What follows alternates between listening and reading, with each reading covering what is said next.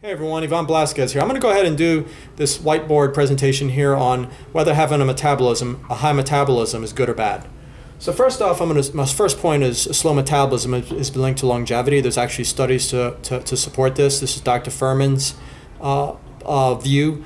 And if you look at the bottom of this video, you'll see those studies to support all these, most of these points. Okay, I actually happen to agree with that. I think it's C. elegans. It's like some sort. I think it's like some sort of like a roundworm or something like that. They've shown that caloric restriction and having a slower metabolism being linked to longevity. And also, there was a study that Dr. Furman showed that having a higher metabolism was linked to increased mortality. Okay, now before because I know that's probably contrary to what you believe, I still think having a higher metabolism can be healthy, but it depends on the kind of higher metabolism we have, which I will go ahead and I will discuss right now. Central versus peripheral. This is me discussing it. Central metabolism has to do with resting heart rate, respiratory rate, your central nervous system, okay, organs, that kind of thing. Then you have peripheral metabolism, which has to do with muscles, muscle tissue mainly, okay? So one thing that takes me to this next point is our fitness level. We boost our fitness level when we become fitter by exercise, okay? So an example of this is our fitness level, when we boost it, it reduces our resting heart rate, reduces blood pressure, reduces our exercise heart rate as well. So if you take someone who's sedentary and their resting heart rate's 80 beats per minute, and you multiply that by 60 minutes, how many beats? It's 4,800 beats per hour, okay? Now, let's say that same person becomes fitter. Now it's 60 beats a minute. So they drop the resting heart rate from 80 to 60. Multiply by 60, you get 3,600 beats per minute. That's 1,200 beats hour, 3,600 beats per hour.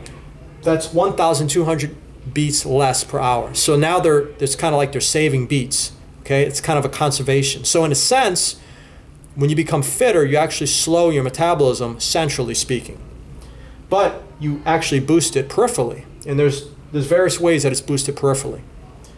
First, I think there's a substrate shift. I think that the body becomes very good at switching fuel sources. This is also known as metabolic flexibility. In a nutshell, your muscles will start to burn more fat for energy at rest, okay? That's how a person starts to get lean. So instead of thinking, I need to have a high metabolism to burn a lot of calories, right? Like the higher your metabolism, the more calories you burn. It's more about where those calories are coming from. So it's more about the quality of the calories, not the quantity, okay? So in other words, when you become fitter, your body burns more fat for energy. And this has been shown to be the case. There's a shift in our respiratory exchange ratio.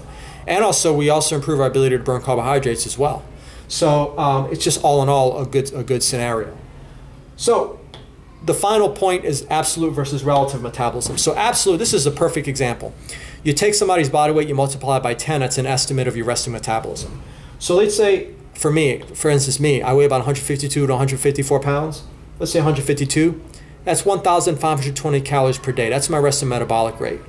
Now you take someone who's 600 calories, a morbidly obese individual, that is 6,000 calories a day. So I'm burning 1,520 calories a day, and they're burning 6,000 calories a day. You see the difference between absolute and relative? Absolute metabolism, they have a high metabolism. This person has a very high metabolism, okay? And that's not healthy because there's more tissue for them to have to, it's more demand. And a lot of that tissue happens to be body fat, which is another factor that can influence metabolism. Having more muscle will increase your metabolism, relatively speaking, not absolute. So, and by the way, I've done the in-body test, and it got me at about 1,700. My resting metabolism was about 1,700, which is about 200 calories higher than what you would estimate by multiplying by 10. That's saying something. So relatively, I have a high metabolism, but in absolute terms, it's actually a slow metabolism. Okay, we're not talking slow as in hypothyroid kind of metabolism. We're talking just slow in a sense of kind of this health benefit, if you will, if you can wrap your head around that. So anyway, let me go ahead and finish up the video, guys, and we'll go ahead and give a conclusion. All right, you guys, so when I talk about peripheral metabolism, boosting our peripheral metabolism, our muscles, the metabolism of our muscles, it has to do, I call this the candle wax example. So every time we work out, Okay, so think of the wick of a candle as the carbohydrates and the candle wax as the fat. Okay, the longer the wick, the more carbohydrates we have. Well, every time we work out, if you work out at an ample intensity, and this is based on the carbohydrate intensity continuum, there's a relationship between intensity of exercise and fuel usage. Higher intensity exercise requires more carbohydrate usage, okay? Now, I know initially that may be a little like frustrating because you're thinking you want to burn fat when you exercise. You will. Again, there's a lot of variety here. I believe in doing fasted and fed training. I think it's good to kind of, switch it up.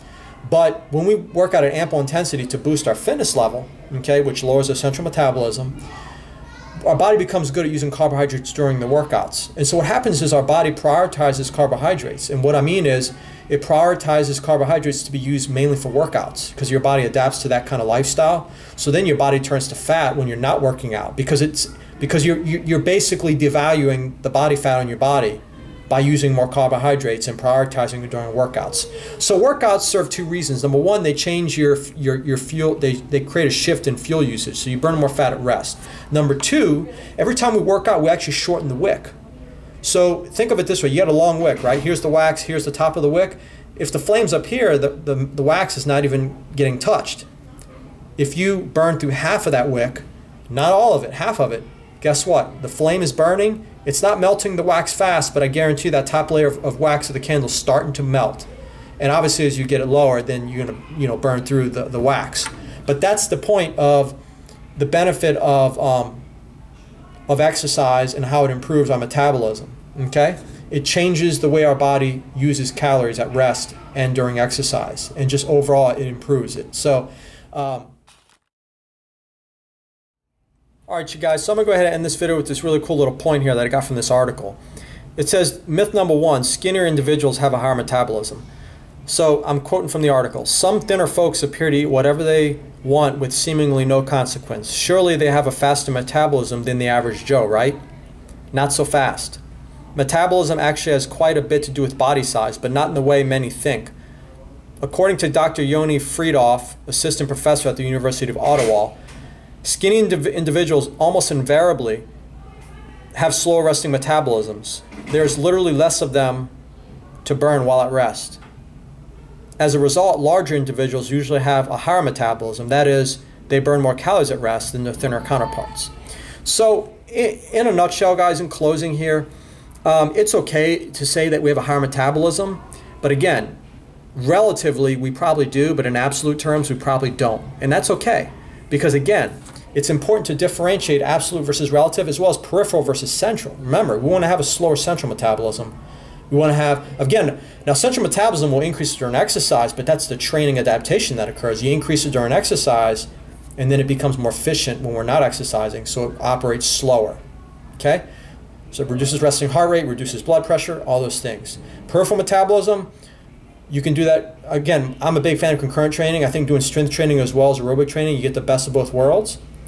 And you're going to, you're going to impact your muscle. And there's studies, I've done videos on how fitness level can boost resting metabolic rate, okay? And again, the boost is not great in terms of absolute terms, but if it's a couple hundred calories above what your estimate is, so let's say you weigh 160 pounds and your resting metabolic rate's like 1,800, okay, it's only 200 calories up. Absolute terms, it's a lower metabolism, but relatively speaking, it's high for you. So, and you're going to be burning more fat that way. So there's a science to this all. And I'm just going to go ahead and stop the video here, guys. Give this video a thumbs up. Thank you for watching, and tune in next time.